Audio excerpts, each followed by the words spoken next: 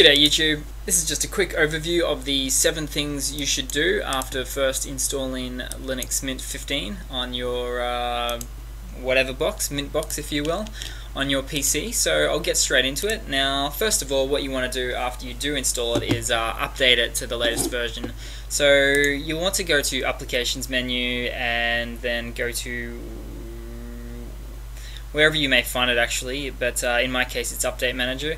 So straight off the bat you're going to find that mine, enter your password there, mine looks a little bit different to yours because I'm running GNOME Classic on Linux Mint 15. I'll show you how to install it in a different video, but you'll most likely be running Cinnamon, which isn't too much different really in the end.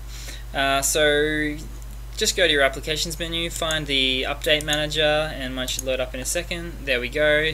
Downloading package information, great. Once it has, click install updates up there, then you'll have the latest up-to-date bug fixed software that's going to keep you happy and well, and extra packages for existing software that will work out great for everyone.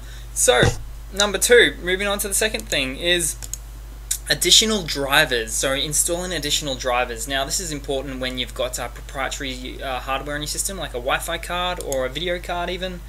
So go to your Applications menu again, go to System Settings, and let that one load up, which generally takes more than a few seconds, unfortunately. Here we go, that wasn't too bad. Scroll down to the bottom and you'll see Device Drivers. Now let that one load, put in your password, let it load again. Now the good thing about this one is, yeah, as I said, it allows you to activate your hardware for proprietary drivers on your system, which is really good. It's called Device Drivers, as I've said, this little icon here in this program, indeed. But previously it was called Additional Drivers in the old versions of Linux Mint 13, 12 and backwards, and but it's all the same thing anyway. I don't know if that's loading, so I'm just going to try and click into that again, because that seems to be taking a while too long. Should open up soon enough, but that's not soon enough. Okay, great, here we go. So as you can see, I've only got the VirtualBox driver, no proprietary driver, so I don't have to click on anything like a Wi-Fi driver and then click apply changes to get my actual Wi-Fi cards to work. But if you do have that issue, then definitely do that. So this cannot be understated, the driver manager here, or the device drivers window. So that's done. Okay, moving on. The next thing you need is video and audio codecs like MPEG-4, DivX, MP3, things like that.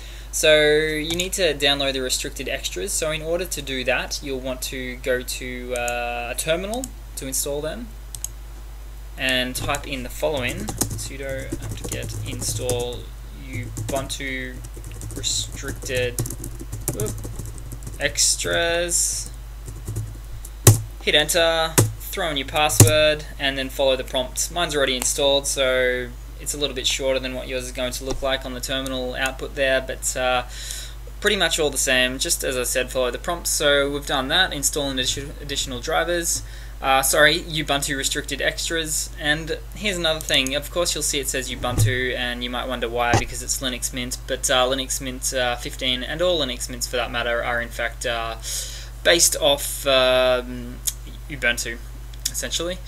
Okay, great, moving on. Next, selecting the best download server. Now, you want this so that you can actually download and update your computer a lot faster, things of that nature. Now, in order to find that, there's a couple of places to find it. Software sources, if I can find it, but I can't. So go to the Update Manager again. Here we go. And there's a little bit roundabout of a way to get in there. In fact, it may almost be in System Settings as well, to confuse you guys a bit. I think we might be able to get through to it from both parts, but I'll just cancel that for a second, and yeah, don't worry about that. And when it decides to load up, here we go, System Settings might be a bit faster. So we should be able to see software sources. Actually, if we can't see it, go to switch to advanced mode there. And then we want software sources. Software sources. They keep moving things around in Linux Mint, so it gets a little bit annoying. Here we go, software sources. I just have to type it in there to find it. So there we go. Of course, if you're using Cinnamon, you can just type it in the Applications menu and you'll find it a lot quicker. So that's all my bad there. Throw in your password, find it there. Then to select the fastest download server, you'll see the mirrors here for the main package, Olivia, Linux Mint 15 Olivia. Click on that, then soon enough you'll see how fast each of the servers are.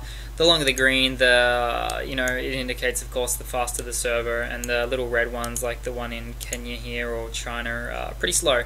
So you don't want to select them. Select the one you want, click apply, and then just get out of there, and then there you go. You got the fastest server.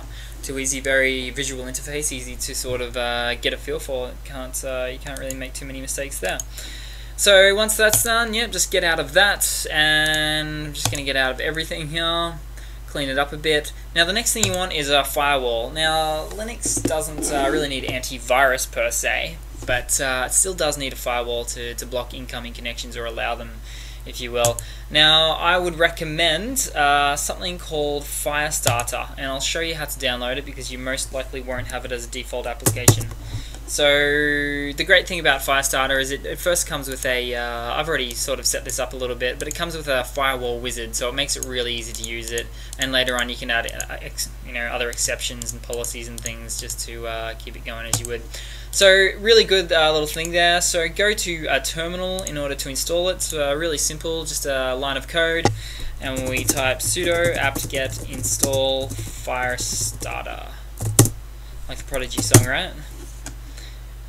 So, showing my age with that one. Let that one load up, and then just follow the prompts. Mine's already installed, so it will just do that. But it will, if it's not on your computer, of course, just hit yes, then OK, or enter, and then it installs.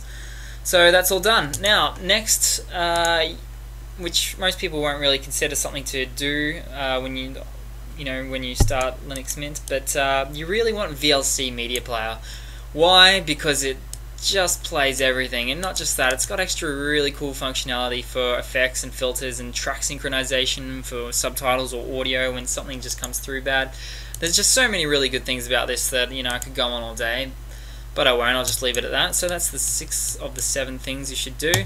And last but not least is keyboard shortcuts. Always handy in Linux, and for that matter Mac and Windows, but always great to have. So go to your applications menu, find system settings again, and then when the window does start to open, you might have to switch to advanced mode to actually find keyboard. You'll see down the bottom it says switch to advanced mode, so click on that, then find keyboard, an icon called keyboard, or just type it in and you'll find it there under hardware. Click on that puppy and then go across, and I've got to set some up here, but basically add a custom shortcut, for example Firefox, or start Firefox, and then command, which also happens to be Firefox. Most things in Linux are they are the command that the name of the program is to open it. So there we go, click add, and then you'll see down here it's unassigned, so make sure it's the Firefox is clicked there and type Control-Alt-F, click on that, keyboard bindings, whoop. Here we go. So I've actually got to click that once or twice, so it says new accelerator, so I'm going to type Control-Alt-F now, and there we go. So from now on, when I type Control-Alt-F, Firefox is going to come up. So close that, and there you go, and set up custom shortcuts for whatever you can really, and everyone's happy. So that's pretty much it, guys, in a nutshell. That is the 7 things you should do when you first install Linux Mint. I hope it's been helpful. There is some changes since the previous versions of Linux, so it's good that I've mentioned those. And please leave a comment most of all. Thanks for your time, and please subscribe. Cheers, guys. Take care.